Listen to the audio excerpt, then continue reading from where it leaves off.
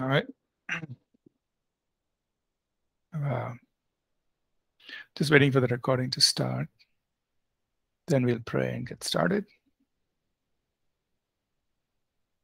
It's a little slow.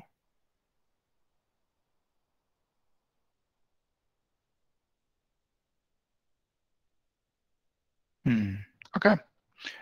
Recording has started. Good morning, and welcome everyone. Let's pray. We'll get started in our class today on urban church planting. Could one of us just pray together? Lead us in prayer, sorry. Let's see. Prince? Yes, sir. Okay. Yes. Can you pray? Yeah, thank you. Yes, sir. Thank you, dear Heavenly Father. We just come before you once again, Lord.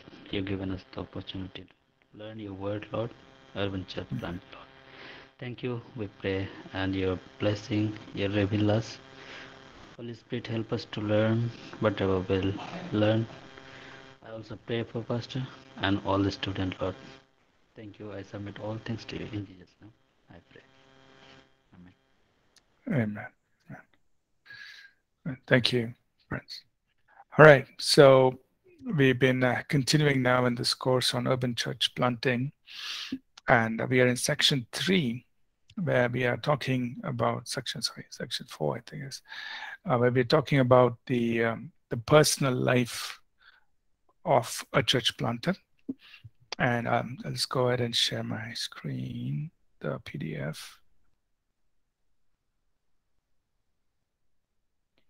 Okay. All right. So we talked about, about how to recognize your call to pioneer. And we went through, some of the indicators of grace and how we could then engage in a church plant. Then the next part of this whole thing we discussed, should you do it independently or should you work with an existing Christian church, organization, or ministry? And we looked at the pros and the cons of that, and so we went through all of these points, talking about the advantages, what are the things we should be careful about if we are working with another organization or as part of another organization. Now, there are obviously benefits of working as part of an organization, but we need to be careful and we need to make sure we are aligned and we are all flowing together, so that we can work effectively in doing a church plant or starting a ministry. So now we're going to go into another chapter, 23, where I want to talk, we're going to talk more about personal preparation. So as a person, what can you do, right, to prepare yourself to start something, whether it's a local church, to go and plant a local church, or to go and start a Christian ministry? What can you do?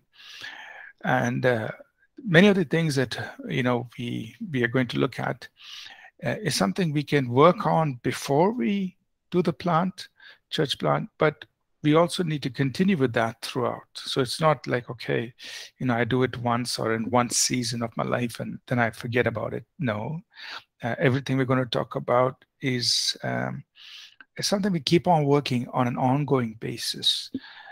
We have to keep this in mind while you are planting a church, while you are pastoring a church, or while you're starting a Christian ministry, and also when you're leading a Christian ministry. So, of course, the church or the ministry will go through different phases over time. But some of these things that we are going to look at, is something we need, at any phase, at any stage, whether you're planting or whether it's coming into a bigger, stage of growth. These things will hold, right? So we're going to talk about personal preparation. And so planting a church or starting a Christian ministry is not for the faint-hearted. You must be committed to it. So that means you say, okay, I am going to do this. This is what I'm called to do, and I'm going to do it. Otherwise, if we are faint-hearted, that's if we give up easily, then it's very likely we won't press through over time, or we will quit and give up, and abandon the work. So we need to be committed. We need to be personally or internally strong. Now, what are some of the things we can put? And I've just put on several thoughts, which, I just reflecting on what has happened. I feel these are things that are important to work on, to keep in mind. And so I'll put them down. Maybe try to put it down in some sort of an order, is intelligent thought process. But like I said, all of these things are important throughout our journey. So number one is to be spiritually strong. That is to maintain a consistent personal spiritual life. And we all understand this, for Christian ministry is not, just doing some ministry as like a job or like a, some task, but it's really an overflow of our personal walk with God. And, if we don't have our own personal spiritual journey with God, there's no way we're going to be able to take other people on a spiritual journey in God. It's not going to happen. We may be able to run, a church by just running services, but it's going to be a routine thing, a job with not much spiritual significance. So most important is each one of us will have to look at our own personal spiritual lives, and these are things we have emphasized in our very first semester. When we talk about a minister's foundation, that's BC, I think it's 101, our very first course. We talk about which we say, look, you have to maintain your own personal spiritual life throughout your journey. And ministry is really an overflow of our personal walk with God. So if my personal walk with God, fizzles out, if it's neglected, then I really cannot have ministry. And so that's something we have to hold ourselves personally accountable. You see, nobody's going to keep coming and asking you, are you reading your Bible? Are you praying? Are you seeking God? Nobody's going to come as a leader. Nobody's going to keep coming and asking that from you. As a pastor, you may ask people in your congregation to do that, but who's going to come and ask you, that are you reading your Bible? Are you meditating in God's word? Are you praying? And, these days, to go and preach a sermon is kind of easy. You get a lot of stuff on the internet. You can take any message, anybody's sermon, and just preach it, and you're done. Yeah, and congregation may or may not realize where you are spiritually, personally. So we have to hold ourselves accountable. There's that self-governing ability is needed, right? Now let's just read one verse here in relation to this. I'd like to look at 1 Timothy. I haven't put it down in the notes, but just to look at one scripture. I'm sure we could look at many scriptures on this, but if you go to 1 Timothy chapter 4, and we can look at verse 16, or verse 15 and 16. 1 Timothy chapter 4, verses 15 and 16. Somebody could read this for us, please.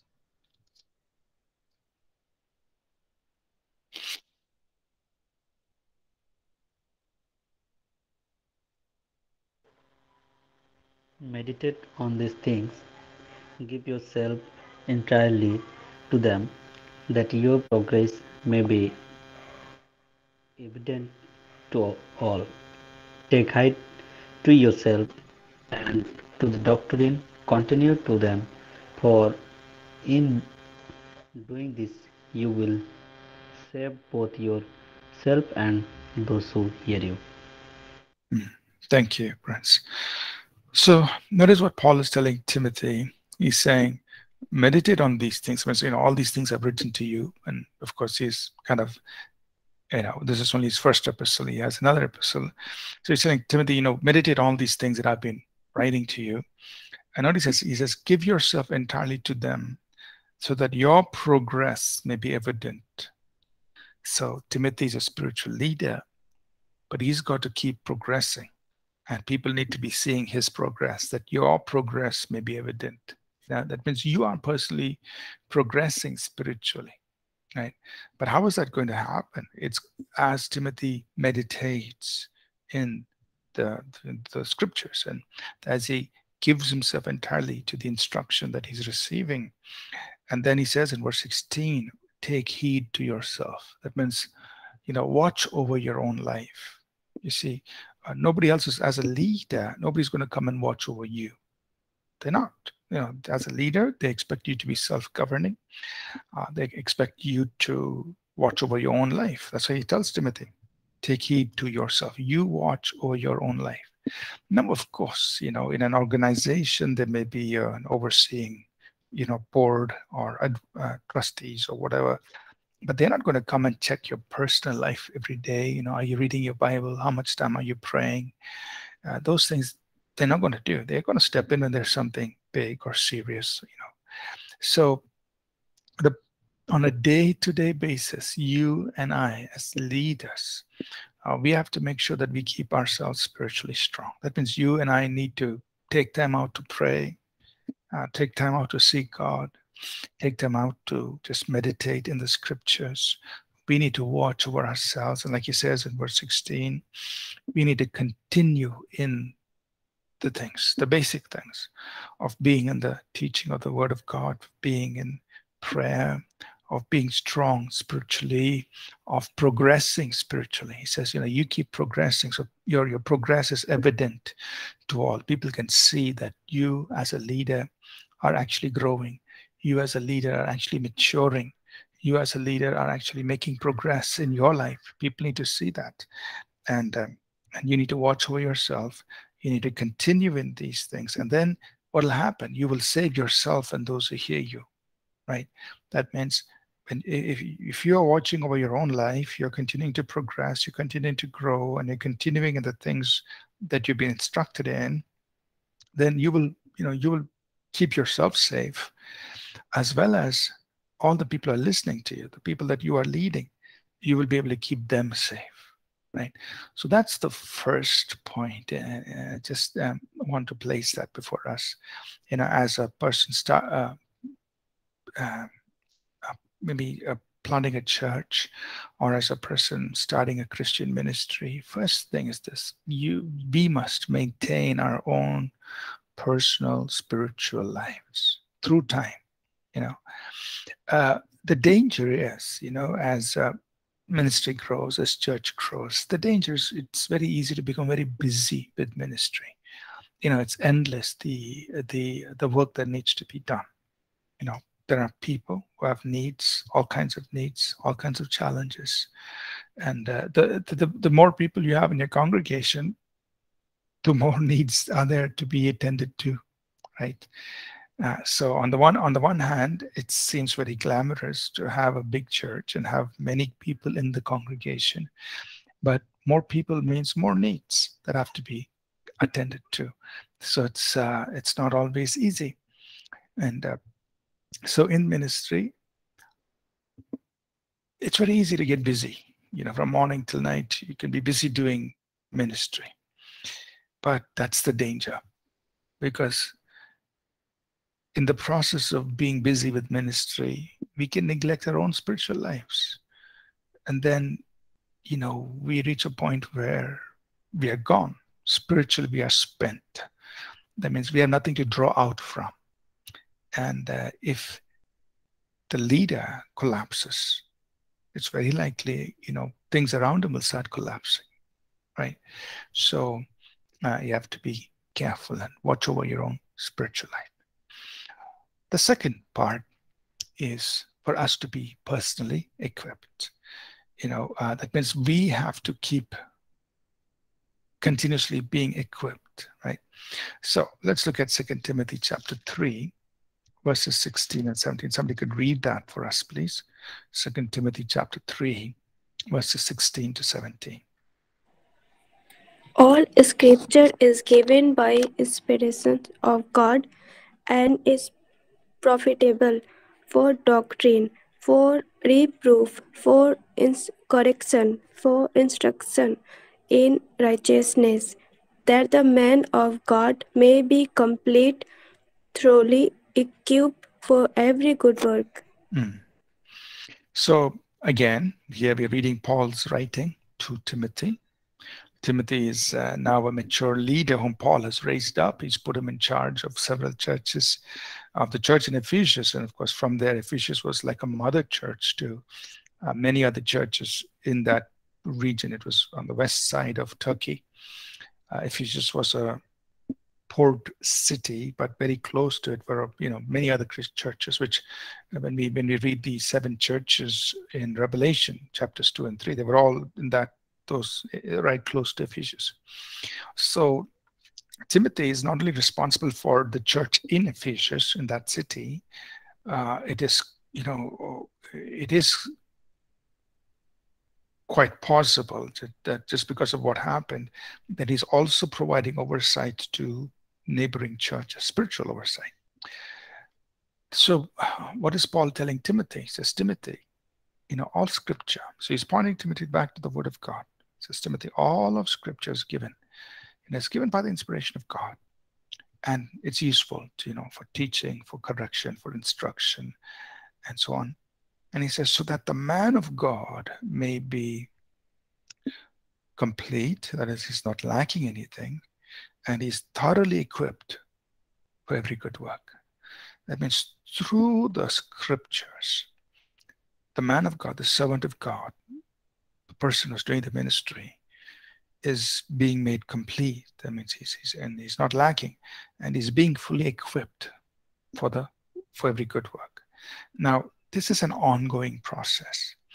Now, for those of you in the Bible College, see, you're doing a wonderful thing. You're getting equipped. So these 3 years, you've gone through so many different courses, which has given you insight into different aspects of ministry. And we have one more semester. You'll be learning some more things. So it's helping, bring you to that place where you can be even more equipped. But it doesn't stop with, once you graduate.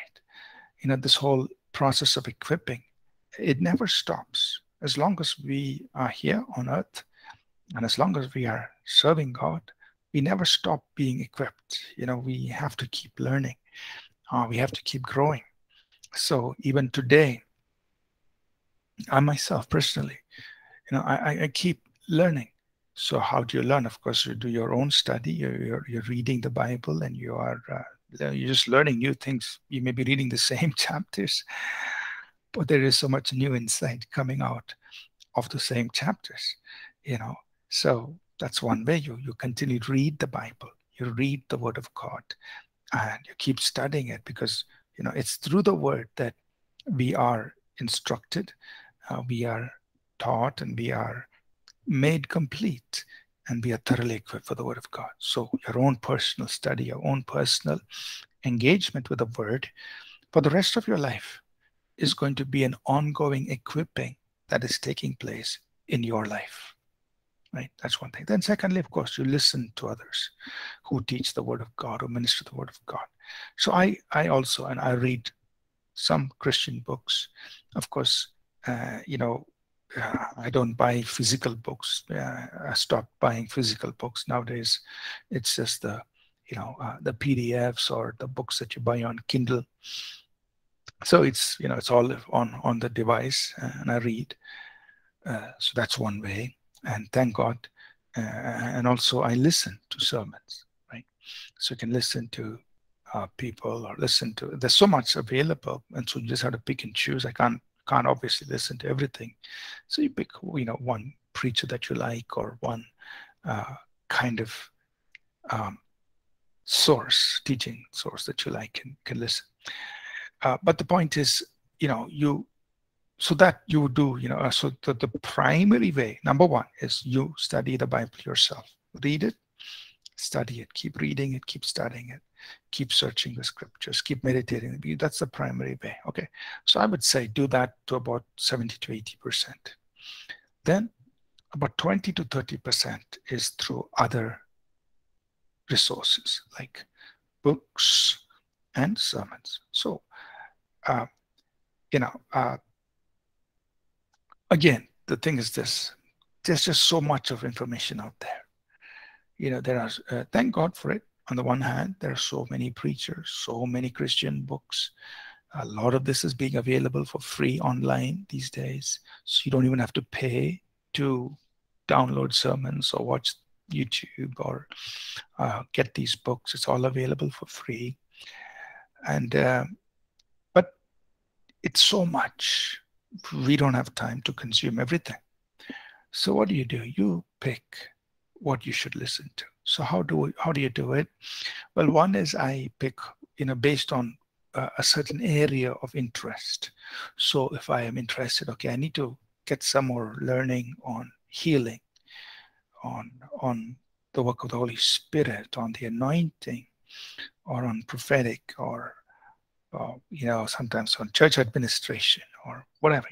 I feel like, okay, I need to learn something. How do I, there's a question I have. There's things I want to learn. So then I look for books on that area. You can just search on Kindle, or you search in Google Books, or search online. Just do a Google search, you'll find some resources. And many times these things are available for free. So you don't even have to pay. You can just download them, and then you take some time to read, or you can listen to podcasts, on that theme. So I kind of do some of my reading, let me say, most of the time I do my reading or my learning from others based on my need. What do I want to learn about? Okay, I feel like I need to learn something more on this topic or on this theme. So I search, find what I can. I read a book or two. It's okay, I've learned something, So the point is, as long as we live on this earth, we never stop being equipped, right?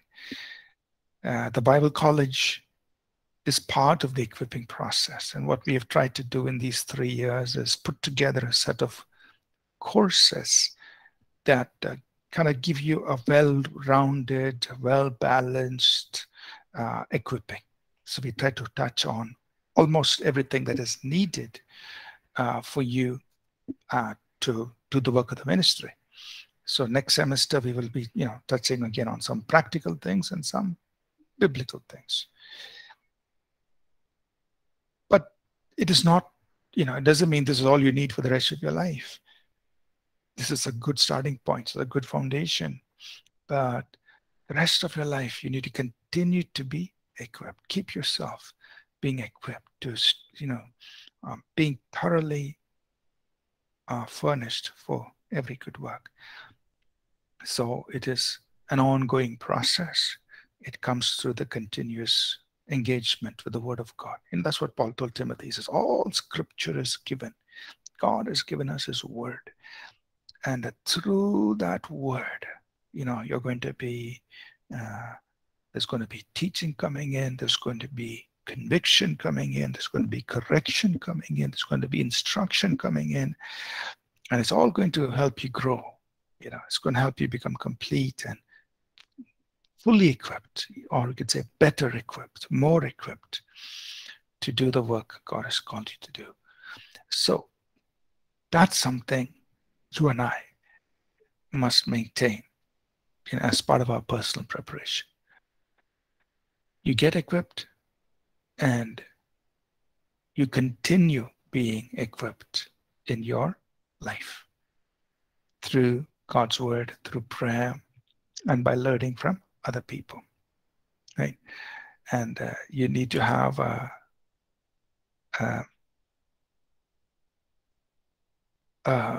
your own way of how you choose whom you want to listen to and whose books you want to read, because you cannot read everything. and you cannot listen to all the sermons. There's just so much out there. So you have your own choices. Okay, this is how I'm going to keep learning from other people. God has given revelation and understanding to many, many, many people in the body of Christ. There are many good teachers and preachers and ministers of God. You cannot obviously read every book and listen to every sermon, but you choose according to your need. But make sure you are continually equipped in your journey. Okay. Let me talk about one more thing, and then I'll pause to see if there are any questions or things you want to ask. The third one that we will look at is this: that as a leader, both when you start the ministry and even as you continue in the ministry, the church or the Christian organization, you need to be very clear of the calling and the vision that God has placed for the church or for that ministry. You need to be very clear about that. Right? So let's look at Matthew chapter 6, verses 22 and 23. Somebody could read that for us, please. Matthew chapter 6, 22 and 23. The lamp of the body is the eye. If therefore your eye is good, your whole body will be full of light. But if your eye is bad, your whole body will be full of darkness. If therefore the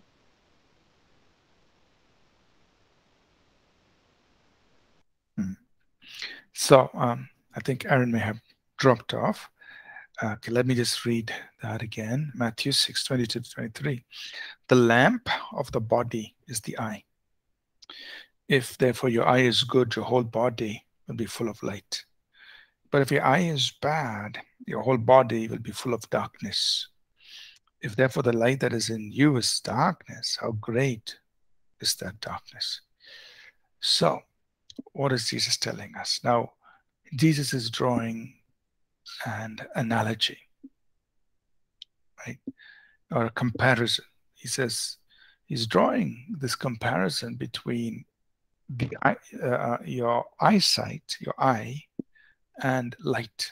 So he says the lamp of the body is the eye. So it's the eye, your vision, your ability to see is what gives you the lamp. It gives you light for the whole body. So therefore the body knows, how to walk. If your eye is good, if you have a clear vision, you can see things clearly, then your whole body is in light. That means your whole body is blessed, and you can walk safely. You can walk in the path you're supposed to walk, and so on. So the vision benefits the whole body. It's like the whole body is in the light. So the vision affects the entire body. So think about this. You apply that to, so there's a natural, which is the physical eye and the whole body. But then there is the application of it, which is vision and the rest of the body that's following the vision. Now, if you apply that to the local church or the Christian organization, the vision is the clearer the vision, the clearer the vision, it's going to place the entire body, the local church, in a place of light. Everybody can see things clearly. You know where you're going. You're not going to stumble and fall. You're not going to end up on the ditch on some side of the road. No. Why? Your vision is clear. The whole body is in light, and they are following the vision. So the vision is very important. And you as a leader, you are the vision bearer. That means if you are clear about your calling and vision, then everybody following you, that is the local church or the Christian organization, are going to be in light. That means they're going to, they know very clearly, like, this is where we're going, this is the path, these are things to avoid. Let's make the journey.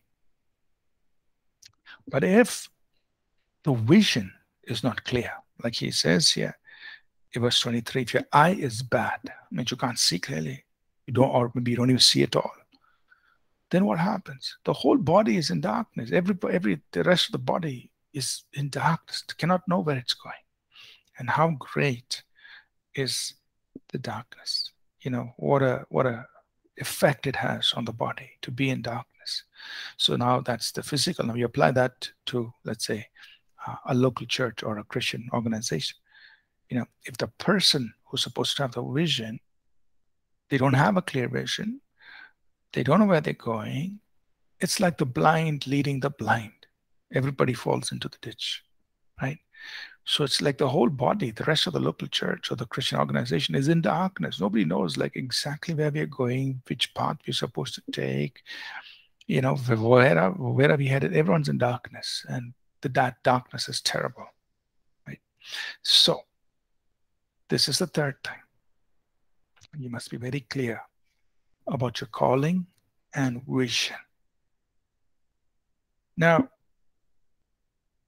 the challenge is, many times when we begin a church or a ministry, when you're pioneering, we are very excited. We have a vision. We say, look, I want to establish a church for doing this. Or I want to start this ministry to do this. Okay.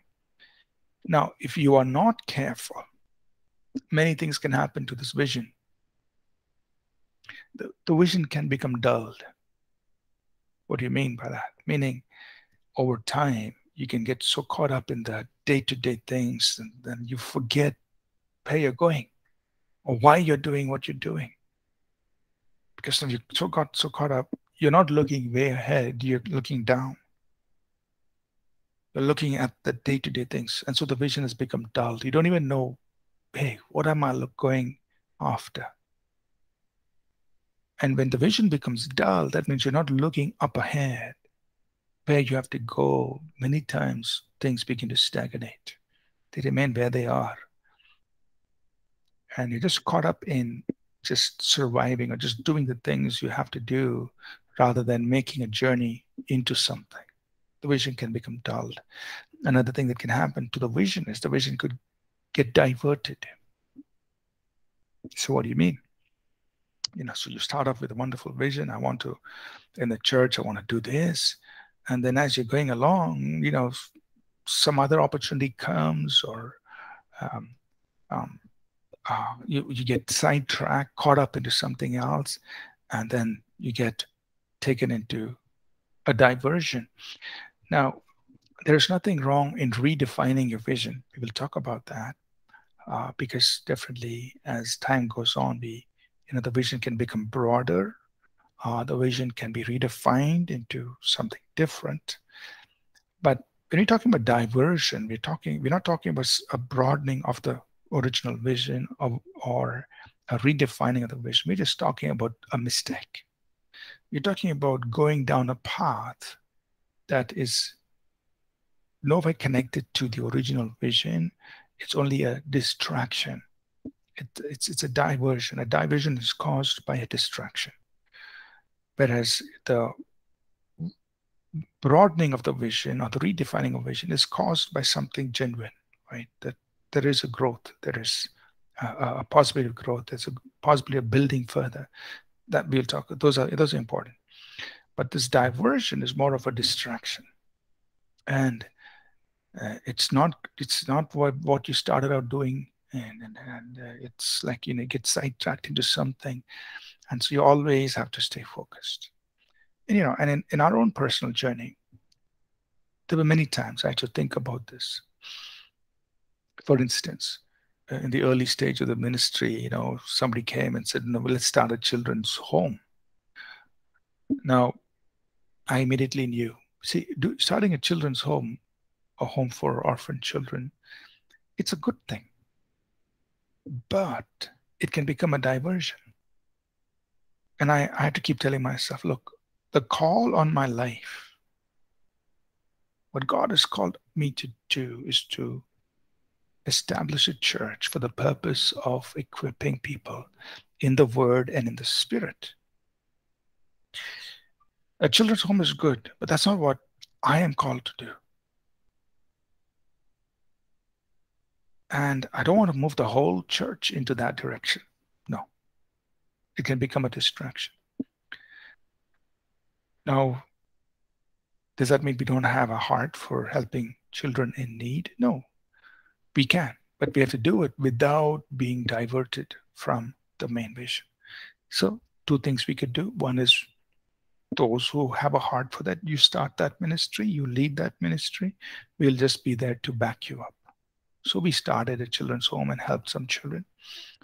The other thing is we can help somebody who's already doing that work, right? So there are many other Christian organizations that care for children. So to whatever extent we can help, we'll help them. But we will not get diverted into that, because that can really take up a lot of time and effort. It's not a small thing to run a children's home. So you're called to plant a church, stay focused on it. So like this, there'll be many other good things.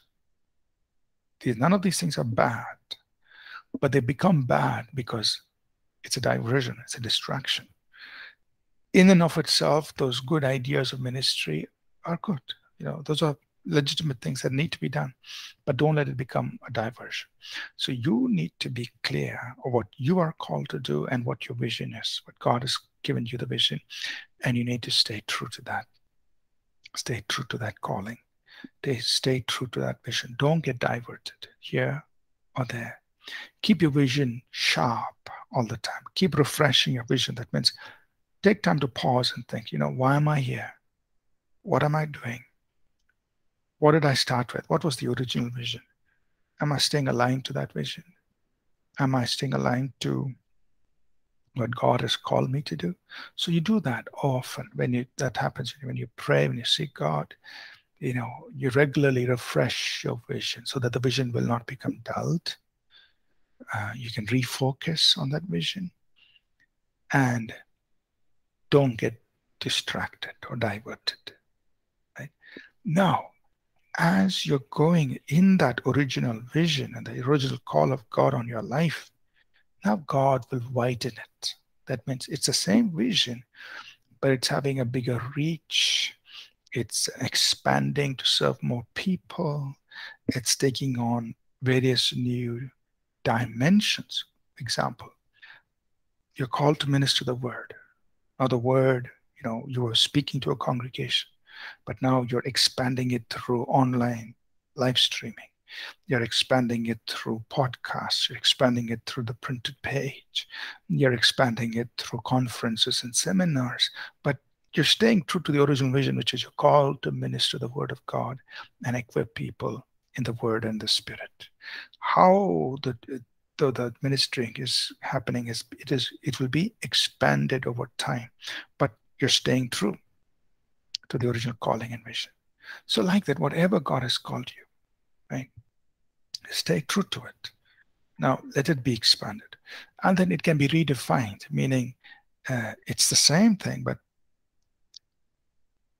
maybe now you have a team of pastors who are also ministering the word. So you're focusing maybe your effort on building that team, a cohesive team, a strong team, because through them, the work is actually being multiplied. So in some way, you're actually redefining it. Maybe there'll be church plants happening throughout the city, or throughout the country, or throughout the nations. So you're redefining it. It's no longer just one church, but many churches, many leaders, many people ministering.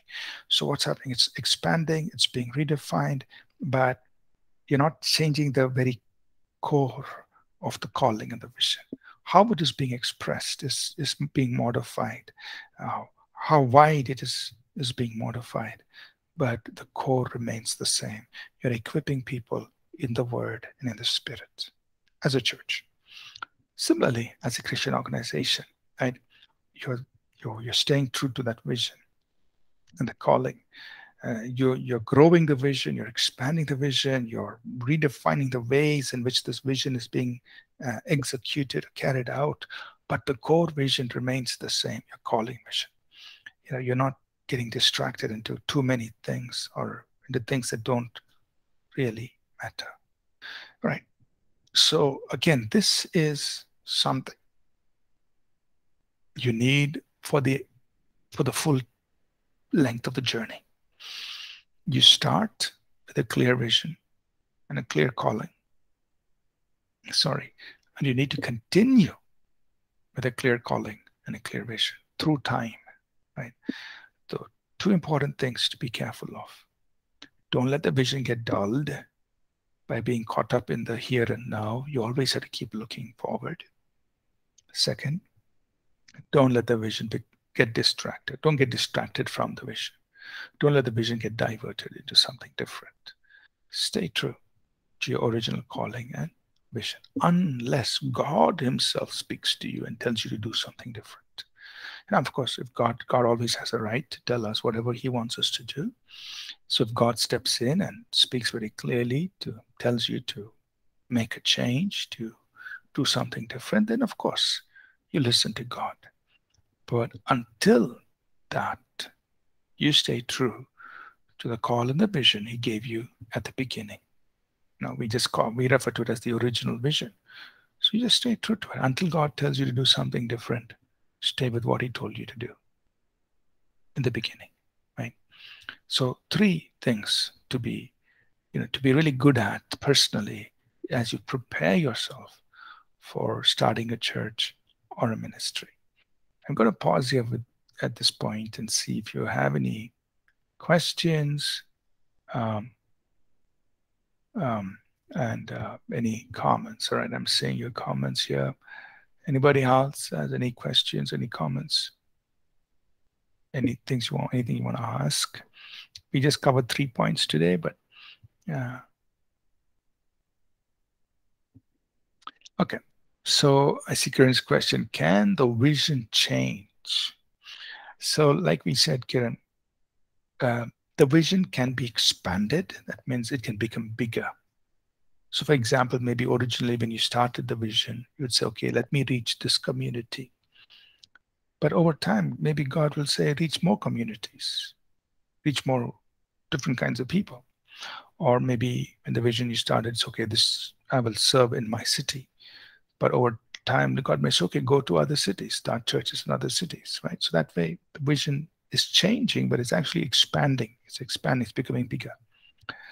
The vision can also be, like we said, redefined, meaning how you're doing it can also expand. You may take on some new ways to doing ministry, right? But it's the same vision. And also what we also said was God definitely has the right to speak to us and tell us to change, right? Now, we shouldn't just change arbitrarily on our own, but if God speaks and he speaks very clearly and he gives you direction, telling you to change, then of course we change. But otherwise, stay with the original vision is what we said. Is it okay? All right. Any other questions?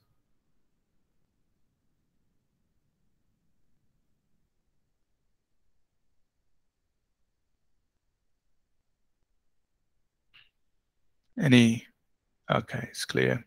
Any thoughts on this?